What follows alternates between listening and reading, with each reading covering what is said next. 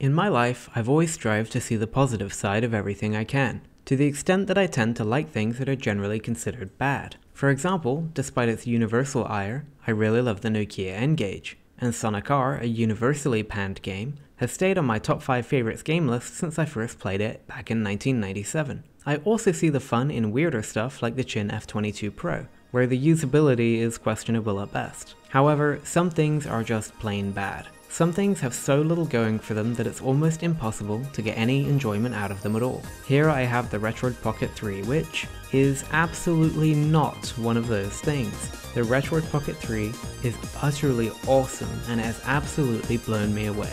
Let's go take a closer look.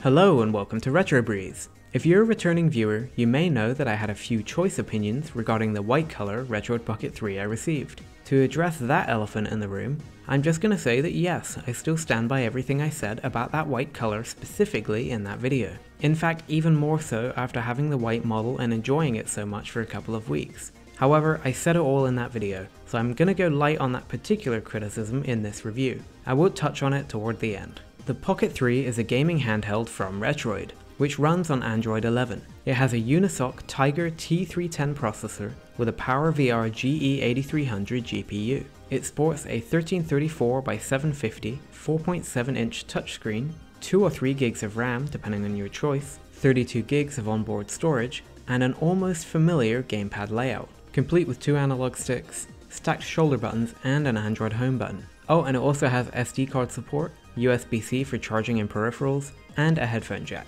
It also has HDMI output up to 720p. So let's take a look at the control layout of the Retroid Pocket 3. You might immediately notice the very minimal face. Start and select are nowhere to be found, and that's because they've been relegated to the top edge of the device. This is definitely a strange choice, and I can't say I've quite gotten used to it even after a couple of weeks. It's just kinda strange that it's different than every device I own right now. However, on that note, I really appreciate the choice to do something a little bit different. The minimal look has taken precedent over the traditional layout, for better or worse, but honestly, I really like the clean look. It has made hotkeys kind of strange, at least at first, and I do kind of always forget that the buttons are up here for a second. But all things considered, it's an interesting, albeit divisive move, and I'm all for doing something different. On the other hand, I don't really think that having the buttons on the front would have subtracted from the overall look at all. I'll leave it up to you. The D-pad on the Retroid Pocket 3 is almost identical to the Odin, and is based on the original PS Vita shape. However, the clickiness here is a bit mushier than it is on the Odin. It feels good to press each individual button, but full rotations don't feel quite as tactile as I expected. Still, this is a 9 out of 10 D-pad compared to the Odin's 10 out of 10. The face buttons are the same light clickiness that the D-pad has, and it works really well. They're very responsive with a surprising amount of travel for simple tactile switches. The buttons are noticeably small, around 7mm across. However, even more noticeable is the distance between them. There's a full 1 cm between opposite buttons, which is honestly a heck of a lot of space for such small buttons. Let's compare it to a Switch Joy-Con. The buttons here are the same size, but there's only 9mm horizontally and 8mm vertically between them. The result is that the Retroid Pocket 3 buttons require a bit more reach with the thumb, and it's a little more difficult to press 2 buttons at once, especially if you have smaller thumbs than me. I really noticed this when I was playing Mega Man X2. It was kind of hard to jump and shoot at the same time. This isn't really a significant problem. I got used to it pretty quickly, but it is something I noticed while playing. By the way, for a limited time, if you order the Retroid Pocket 3 from the official store, you'll get a rubber membrane kit included, so that you can switch out the buttons for a different feel. I haven't done it on mine yet, but having the option is cool. I'm guessing that Retroid will end up selling these kits as well in future. The dual analog sticks, just like the D-pad, are carbon copies from the Odin. They're very small and slightly recessed, sticking out barely more than the buttons in the D-pad. These are not Switch-Lite analog sticks, they're much smaller than that. I really like these sticks just like I did on the Odin, but smaller adjustments like fine aiming can be a little difficult, as we'll see with GoldenEye later on. Now the triggers and the shoulders, which are just sublime. Despite not being analog, the triggers have a surprising amount of movement and move in a great angle. The clickiness of them is just so satisfying. The shoulders themselves can be pressed from absolutely any angle, and they'll still actuate. Whether you're coming in from the side, or resting your fingers completely over the top, or just kind of poking in a random direction, they'll still work. It's a really great design.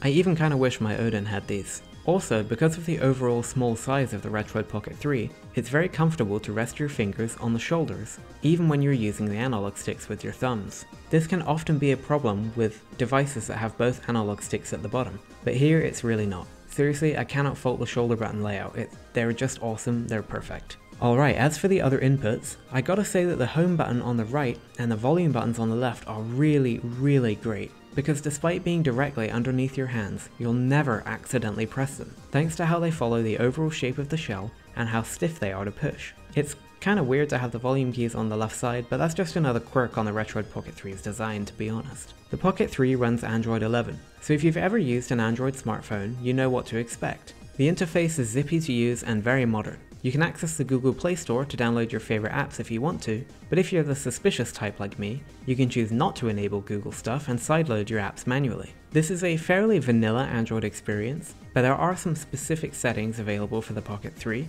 including changing the control layout, the game overlay and stuff like that. Overall, it's really nice to use. In addition, you get the Retroid Launcher, which is a front end for launching your games and apps. It's not entirely pick up and play, but after a little configuration, the launcher allows you to see all of your games in a nice interface, complete with box art. It's not perfect, and actually the identification of the games can be a little flaky. All 3 Sonic Advance games are detected as the first one, for example. But overall it works very nicely and is a really convenient way to make your device feel more like a games console and less like an Android phone. You can easily flip between the Android interface and the launcher, and you can also update any incorrectly scraped games yourself. To be perfectly honest, in comparison to literally everything else out there, I think this might just be the best front end available from any manufacturer in the retro handheld space. A lot of work continues to go into the launcher and it's really changed a lot in the last couple of months, even on the Pocket 2 Plus. I really think that despite a few shortcomings, Retroid has really knocked it out of the park with this launcher,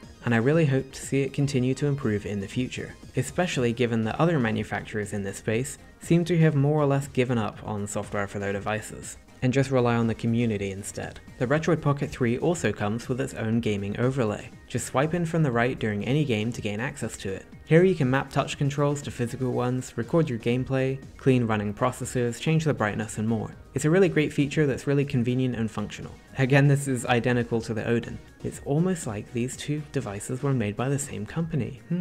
Anyway, during gameplay, the Retroid Pocket 3 is just a joy to use. It's small and relatively light, weighing about 240 grams. It's also very thin, and that thinness actually gives it a really premium feel. The back is completely flat, other than the flared area for the triggers, and I do really wish there was some small grips here like there are in the Odin. I think that small amount of extra plastic would have really improved the comfort of the device just a bit. That said, the Retroid Pocket 3 is already really comfortable in the hands. The smooth plastic and soft rounded edges are just about perfect for being maximally comfortable, whether you're primarily using the face buttons and D-pad or the sticks and shoulders. The only minor issue I found was that the natural position of my fingers when using the sticks blocked the 2 speakers, but a small adjustment resolved this minor complaint instantly, and permanently. Oh, speaking of the speakers, they're pretty much fine. I never really noticed them being particularly incredible or particularly bad. They work perfectly functionally, and that's all I have to say about them. I wasn't expecting them to be amazing, so I'm just glad they're not bad. Here's a couple of comparisons. First, the Retroid Pocket 3's big brother, the AYN Odin. The Retroid Pocket 3 really makes the Odin look like an absolute tank, and is just dwarfed in comparison. And here's the Miyu Mini as well, just for kicks. Turning the devices around, you can see the grips on the Odin here. Despite its small size, I still think that the Retroid Pocket 3 would be just that much better with a similar shape, but I sense that Retroid really wanted the most minimal design possible here, so it's fine. By the way, I should mention the Retroid Pocket 2 Plus for comparison here too, even though I'm not showing it. The 2 devices share the same chipset for the most part. Performance-wise, the Retroid Pocket 2 Plus and the Retroid Pocket 3 are identical. I still love the 2 Plus, especially for being a 4x3 screen device. But the Retroid Pocket 3 is a really great evolution in terms of quality and ergonomics. It's much less blocky and thinner than the 2 Plus, and overall just seems higher quality. When it comes to performance, the Retroid Pocket 3, like the 2 Plus, is more than powerful enough to play all the retro systems and then some. Everything 2D up through Super Nintendo will run without any problems at all. Game Boy Advance in particular looks wonderful as it fills a large amount of the screen. PlayStation runs perfectly and looks excellent with widescreen hacks. Many games will work well upscaled to 720p, but something interesting here is that the screen is so small and sharp that even 1 or 2x looks amazing and jagged edges are pretty subtle either way. I don't think anybody is going to have an issue playing games in 1x on this device. Nintendo 64 performance is really great, and I had no problems running most games at the device's native resolution. Diddy Kong Racing is a twitchy racer and performs really well. GoldenEye has a little slowdown, but it does on pretty much everything. But also, the smaller sticks here really did make it more difficult to aim than I had expected. In fact, I might even say this is borderline unplayable just because of how difficult it is to move the sticks a small amount. Even Dreamcast runs really well, and the widescreen hacks look great on the Retroid Pocket 3. You know, I don't think I've ever seen Dreamcast games playing this well and looking this good on a device this small. Sega Saturn performance was surprising. This game, Sega Touring Car Championship, needs to run at a stable 60 frames a second to be at all playable, and the Retroid Pocket 3 kept up absolutely perfectly without a single drop, although this particular game is still nearly impossible to play unless you have superhuman reflexes. You should go check it out, it's a fun game, if you like punishment. I was especially pleased at PSP performance. In many cases, I was able to upscale games to 2x resolution with no issues at all, and in nearly every other case, 1x works great and still looks perfectly good, again because the Retroid Pocket 3 screen is so small, and makes jagged edges less jarring. Actually, the Retroid Pocket 3's overall size, and the 16:9 aspect ratio display, just makes it absolutely perfect for PSP gaming. It really is such a pleasure to see PSP games on such a lovely screen, and on a device whose size is very reminiscent of the original PSP. Game streaming is also really great thanks to great network performance. Although admittedly, the screen size can make some elements look absolutely tiny and hard to see. It's not a fault of the screen at all, it's just rather the nature of it. In many cases this isn't an issue, but in something like Dragon Quest Builders 2, I had to really squint to see the text and interface in a lot of places. When it comes to GameCube and PS2, I'll say this very plainly. This is not the device to buy, at all. I see many people asking what we'll play, or how to get certain games to play, or what the best settings are. But the reality is that the Pocket 3 just is not powerful enough for these systems. You might get lucky with 1 or 2 games, or perhaps you might find that running at a 0.5x resolution will make some games somewhat playable, but you are going to find the experience to be frustrating and disappointing. I'm neither frustrated nor disappointed, because this device was never supposed to play these systems and my expectations were set as such. Consider anything that works as a bonus, but you really shouldn't be looking to the Retroid Pocket 3 for any GameCube or PS2 emulation at all. Check out the Odin or the GPD XP Plus instead. By the way, I do have to say that I believe that Retroid has kind of misled their customers a little bit by just implying that the Pocket 3 would be able to play any GameCube or PS2 games. It simply cannot, and they really shouldn't be advertising it as such. Now finally, I gotta talk about this screen. This is by far my favorite thing about this device. It is quite simply one of the most vibrant and colourful screens I have ever seen, period. It really has to be seen to be believed. The colours just pop in a way that is almost difficult for my brain to process. And the screen is so sharp and small that it almost doesn't look like a screen at all to me. It's often like I'm looking at a cartoon, but not through a screen. I don't mean to be dramatic, but it really is seriously next level. Whether I'm streaming Skyrim with its autumnal pastel colours, or Sonic with cartoony saturated colours, everything just completely pops. Whether it's pixels or polygons, it all just looks amazing. It's just extremely engrossing, when just looking at the beautiful colors and brightness makes me so happy regardless of what I'm playing. Oh, and I even tried playing in literally direct sunlight with the sun shining on the screen, and I could still see more than enough to play perfectly well. The screen here is 10 out of 10. I cannot fault it at all, and it is in a class all on its own. I might almost think that the Retroid Pocket 3 is worth getting just to see the screen alone. Alright, well I've covered quite a lot in this video, so I'm going to wrap up here with my likes and dislikes. Starting with my likes. First of all, the value. For around $150 shipped, the Retroid Pocket 3 really raises the bar for budget handhelds, just like the Odin did for the mid-range a few months ago.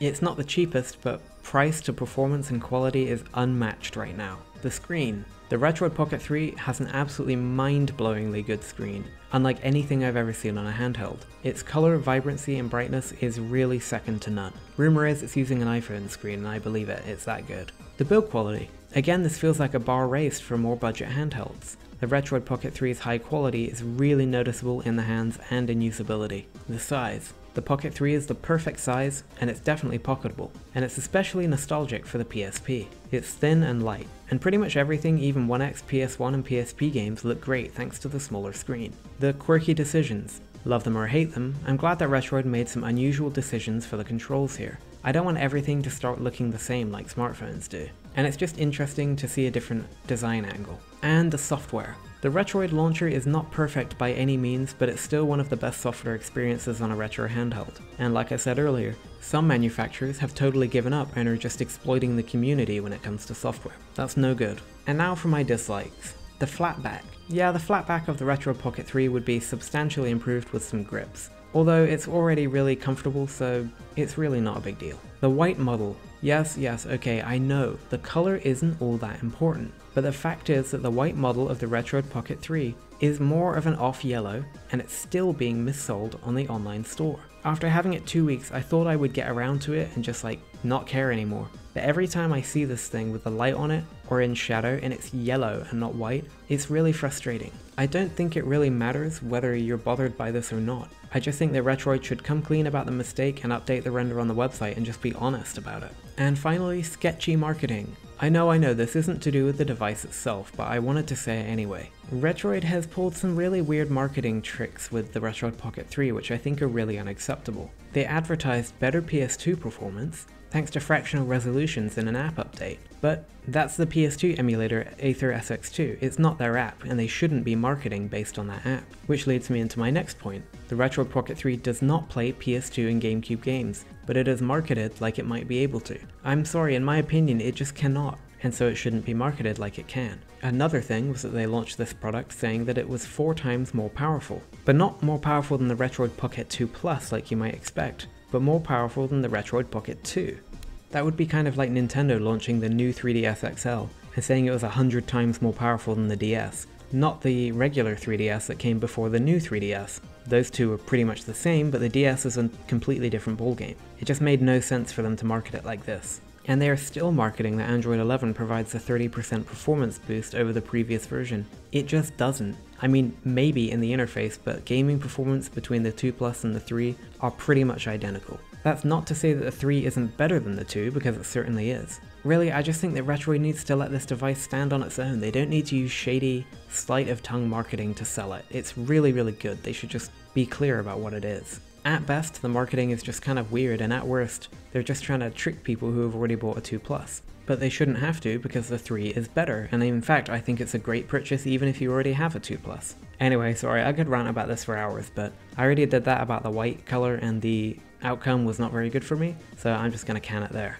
Alright, let's finally wrap this up. The Retroid Pocket 3 is one of the best retro handhelds that has ever been introduced to the market, and it really blew me away. It's just such a joy to hold, to play, to carry around outside the house. I really didn't expect to love it as much as I do. There were a lot of rumors and a lot of drama floating around about this device when it first launched. But other than the dingy white model which I've already covered in detail in a different video, I found none of the complaints. I've had no apps crashing, I've had no screen flickering, nothing. It's been a really flawless experience while I've been using the Retroid Pocket 3. Overall, I think the Pocket 3 is an absolutely fantastic device at a very impressive price. I've absolutely loved my time with it, and there's absolutely nothing else I would recommend for somebody who had a $150 or less budget. So that wraps up this review. Now, I haven't done an awful lot of reviews on my channel, and it's something I want to do more of. So if you have any feedback, comments, criticism, please drop it in the comment box below, or you can find me in the Retro Handhelds Discord too.